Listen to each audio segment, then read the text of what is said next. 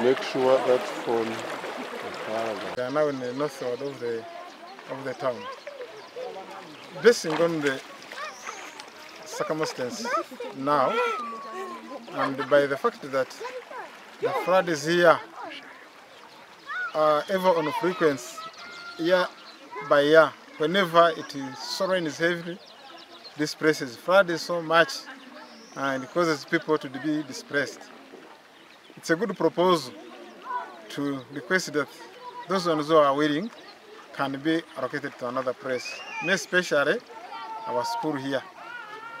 The problem now we have, the underground water is breaking up the soils and it's coming up with a lot of pressure, as if there is some other pressures on underground forcing some water to pass through some hollows. Now, we wish also the government to come and establish why is water now coming up underground. Instead of the water that has been flooding, disappearing down to the soil, it's now the opposite. As if there are some other water sources, like now we live nearby lakes, as if there are some other water sources which have tried to create a space underground, and the other result, the force is pushing the water. It's as if this place is an inlet or outlet of other water sources.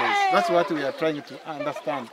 We are trying to understand that maybe this place is an outlet of other water sources. And as a result, that's why you can see the other water coming out to fill up this space. So it is a large now area covered. All of the houses you see around, people are not inside. The neighbors of the school, the settlements here have been affected. The business in our trading center here has been halted because it is now an enclave. It has been surrounded by water. So crops, both of different varieties, sweet potatoes, maize, Irish, all of those. Some have already harvested, which were near to mature, others. As a result, you see that the Irish was flowering. Now you can't dare to go and get anything else. So transport also has been cut off. People from Kisoro cannot access the other part. And people from the other part of the sub-county cannot access the other part of the town council. So we are stuck now. Hanseri hariya hariho ekanisa ya Gakuru, Church of Uganda. Tukabasa kugira ngo hasande ngabantu barija mu kanisa hariya baze kushoma. Nawo wenka atari kubasa kutura. So nyo namugira ngo aronde kanisa iri muri hihi ari yaza kuturayo. Then n'abana beye n'ibintu bone baze kuri side za Gatete kugira ngo bakore ki babatungo aho kutara. Tukabasa kugira ngo barara mu mizi barafuka. So nyo nitekateka ngo amashomero gari hihi ya mizi gari. Amizi gagatayikireyo abantu bazeyo. Barareyo no mu makanisa.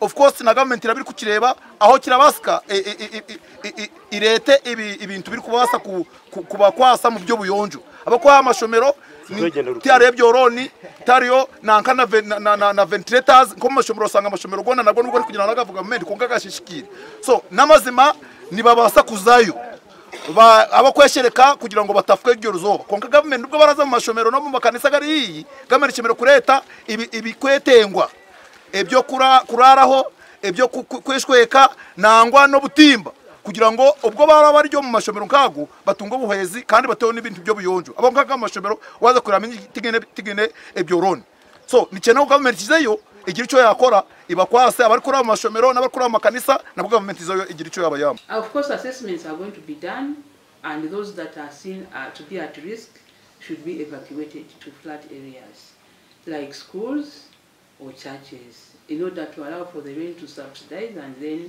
they can go back to their areas.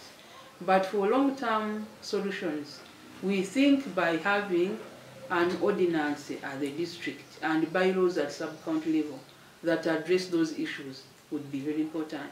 Because if you look around, let it be the roads, when they are constructed, those bare areas cause a lot of runoff. When it comes to the way we cultivate, people have destroyed all the contours. Generally, the whole area looks bare, and that accelerates the rate at which the water flows. These things have been destroyed, and those are the wetlands. Because personally I have an experience, there is a wetland in Nyachinama called Chihe. With the support of NEMA, we were able to demarcate it. And before we demarcated that wetland, in order to restore it, water would splash out and even the road would be flooded. But currently, if you went back, that road is no longer floods. So the wetland of Chibumba, the sink of that water, which would hold the water, has completely been cultivated. Thousands of people have been displaced. Most of the gardens were swept away. This area normally grows Irish potatoes. They grow sweet potatoes, onions, millet, sorghum, and beans. So, because people have cultivated all the hilltops coming down to the wetlands, whenever heavy rain comes, it finds the soils bare and it sweeps away everything. That's what happened in Chibumba. So in one home of the chairman S1 for Biza village, 5 people died, including a senior 6 student. Now all this water which has come from the hilltops has now started gathering in the lowlands, in the wetlands. And now in Kisoro, most of the wetlands have been invaded and cultivated. We are asking the people, majorly the people of Chibumba, to vacate from that wetland and go to the schools that are on the hilltops, where Office of the Prime Minister is going to support them. I'm in touch with the Honorable Esther Onyakun, the Minister of State for Disaster Preparedness. She has promised that between today and tomorrow, Office of the Prime Minister will have sent us some relief items and non-food items.